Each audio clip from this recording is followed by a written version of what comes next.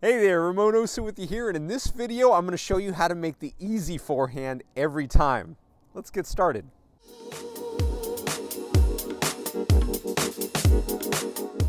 Let's face it, it's really frustrating when you get one of those nothing special shots.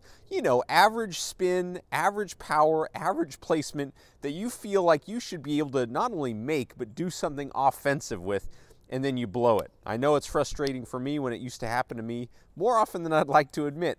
And you know, I was watching a match with a couple of buddies of mine who were both around the 4.0 level, and I decided to chart their match and actually pay attention to how many points were won and lost on unforced errors. And how many do you think it was? Put it down in the comments below. I'm curious to hear what you think. Well, out of 63 points that were played, 31 of those points were won and lost on unforced errors. That's 48% of points were lost on errors, unforced. What if you could cut that number in half or more?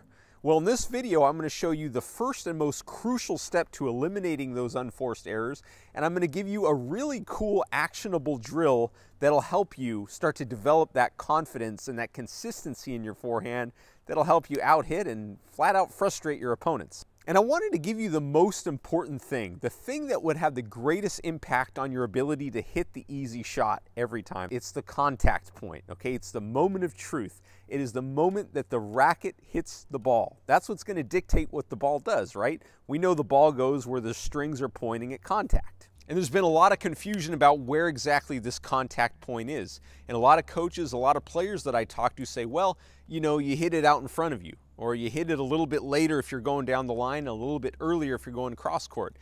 But if you've been following me for any amount of time, you know that I think this is confusing advice at best and detrimental at worst. Okay, what we want to do is we want to make contact at a very precise point. So here it is. You want to make contact on your forehand with your hitting arm at the 45-degree angle into the court with a good amount of extension away from your body in the center of the racket.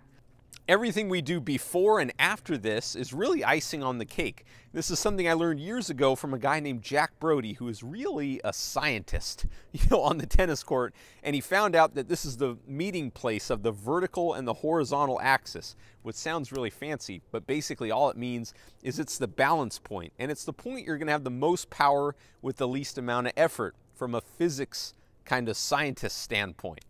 Not only does it do that, but it gives you the ability to change the direction of the shot with a slight feathering of the wrist like you're seeing here. So do me a favor, stand up for a second, or if you're driving, you can just imagine this or pull off the road and stand up if you're really excited to get this going. And I want you to turn your body so your hips are at a 45-degree angle to the net like this. Okay, now I want you to stick your hitting arm out on the other 45-degree angle. So we kind of got a V shape going between our hips and our arm. We're in a semi-open stance here, which incidentally is where we'll get the most biomechanically advantaged rotational capabilities. Try saying that 5 times fast. Basically, it means we can turn real good, okay? But this is where we want to make contact with the ball, okay? Good. Now here's what we're going to do. We're going to go to the wall. Or if you have a friend that can feed you a ball, that's great. And just practice bumping the ball up against the wall with your arm around that 45-degree angle. Try to get good extension away from your body so you're not T-Rexing it, and just do this for a while until you lock it in. Okay, next what I want you to do is feel your arm extending out along the 45-degree angle like this, kind of like the Go-Go Gadget racket from Inspector Gadget, okay? So one of the things we talk about a lot on this channel is that you want your strokes going inside out, meaning you want the stroke to start in close to your body and sort of lengthen and extend outward as you hit. Okay, next do the same thing, but I want you to slowly start to rotate your hips into the court as your arm is extending along this line like this. So if you're a righty, you're going to feel your left hip rotating towards the left as you bring your right hip through. This is simulating the rotation that you'll be using when you go to hit the ball. So let your hips initiate the movement and just let your arms stretch out along that 45-degree angle like this. What we're going to do next is we're going to hit the ball against the wall, but we're not going to swing at it. Instead, we're going to try our best to stay with our arm on the 45-degree angle with our hitting arm and let our hips gently start the movement as we extend our hitting arm along that 45-degree angle like this. So you're going from small on the 45-degree angle to big on the 45-degree angle. We're lengthening into the hit as we rotate our hips into the court. Now, you're going to quickly realize how powerful this is because your racket is literally never off the ball, which cuts your chance of error way down, which is awesome. Now, I can hear some people saying, well, Ramon, that's not realistic because as soon as we start to take the racket back, it's going to screw up all the timing. And the truth is, this is just the first step in a 10-step sequence in a new course that I created called How to Make the Easy Forehand Every Time.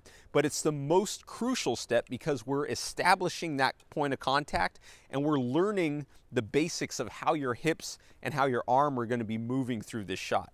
Because you can have the best racket lag in the world, you can have the best backswing, you can have a beautiful silky follow through, but if you don't get to the point of contact consistently, none of that stuff's going to matter. This drill takes care of that for you. So basically we want rotation, we want extension, and we want to be on that 45-degree angle into the court. So with that said, give this a whack. Go out to the wall, have a good time with this, see how many you can get in a row, and notice what it feels like when you make contact right on that 45-degree angle. If you want a program that teaches you how to make the easy forehand every time, step by step, then check out the link down below and check out my new course, How to Make the Easy Forehand Every Time.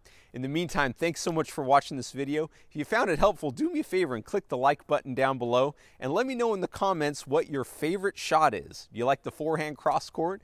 You like acing your opponent down the tee? I'm really curious to hear what that is. And leave any comments and questions you have down below.